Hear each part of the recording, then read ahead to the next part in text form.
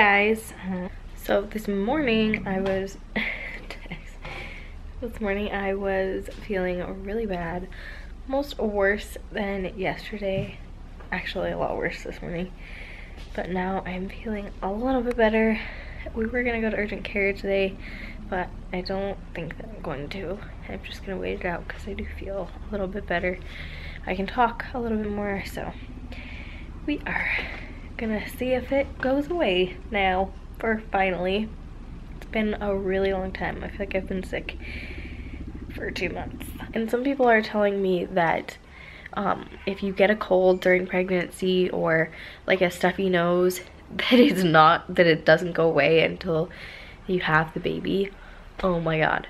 Why would you guys tell me that? Why would you guys tell me that? That like freaked me out. I better not, because I hate having a cold. You guys know that I have anxiety and I have a really bad claustrophobia. So when I am sick and I like can't breathe or I can't talk, I just feel really trapped in my own body and I feel really claustrophobic and really anxious. So this better not last the entire time. Definitely if it does keep lasting, like I can't handle much more of this. So I am going to go figure out what I can do, because the doctor did say that I could go figure out what I can do. I'm officially 15 weeks today, which I'm very, very excited about. Everyone keeps asking me if I'm going to be finding out the gender early, like in an elective ultrasound, and I would love to, but I'm not going to because we have called everywhere and no one in our area, we live in Montana, so no one in our area will really do them much earlier than our doctor will. The earliest that they would do them is at like 16 or 17 weeks. And it was gonna be like $300 extra. So we decided just to wait. I know, I sound crazy for saying that because I don't wait. But we decided that we can wait a little bit longer to find out the gender. I don't know though. It's really, really tempting. And also for any of those places, like the ones that would do them at all early are in another town. So we'd have to go on like a long day road trip. So I don't think that that's gonna happen, but we'll see. Probably not. And we also already have it scheduled for January? Well, that would be a long time. That'd be a long way. June 9th. So June 9th, we will be going to get that done. And Brandon's mom is coming, and so are my parents from, well, a ways away. I think it's like 5 to 8 hours away. So they really wanted to be here for that, so I am gonna try to wait for that too, because everyone's gonna be here, so that'll be good. We have about 5 weeks until we find out the gender, and I'm going crazy. I'm so impatient. I want to know now.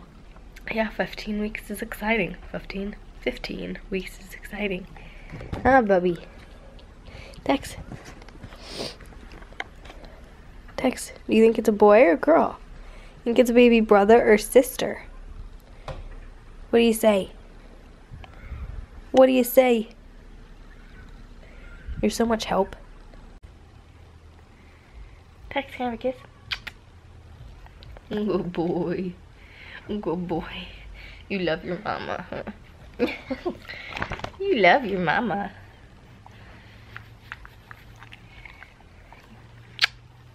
My baby boy. What do you think it's gonna be? A boy? Or a girl? Boy? Or girl? So we're just making some dinner. Din.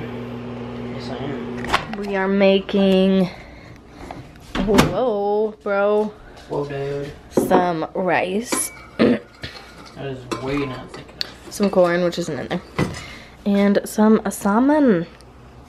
So ever since Brandon almost burned down the house and left me and Tex in a bunch of smoke, Tex has been super weird whenever we are cooking. He thinks that we're gonna like set off the smoke alarms and burn down the house again. So he's literally like in the in the living room, like just cowering. He's so scared. When usually, you guys know, usually he's obsessed with us and he's like at our heels at all time, especially when we're cooking and making like food and stuff. So he's just so weird. He's just sitting here, which I'm glad that he's not begging, but it's because he's scared. So poor kid. Brandon really scared him the other day. He is so my child though to get anxious about it. Hey buddy, it's okay. We're not gonna burn down the house, I promise.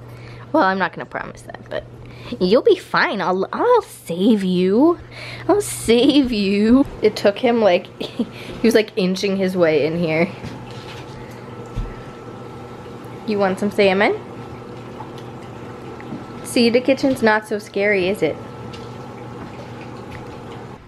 So here's dinner. We got our salmon and my corn, rice, Brandon, and Tex feels fine begging in the living room. It's just the kitchen, huh? The living room is safe for some reason. It's kind of nice though. He doesn't bug us in the kitchen, and I always trip over him. So. But I miss him, and he's so scared. And Brandon's got milk.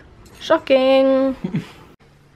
The Poochie and Crystal are cuddling. I think he farted. Oh, great. My favorite.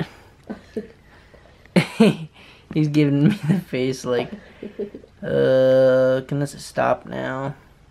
No. No. Want to cuddle my baby.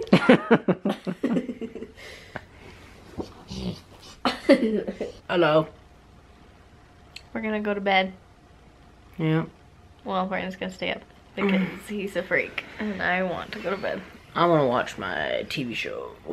Hopefully I feel better tomorrow. If not, we might go to urgent care. Yeah, hopefully you do. So hopefully I just feel better. Good night. Good night. Good night. Good night.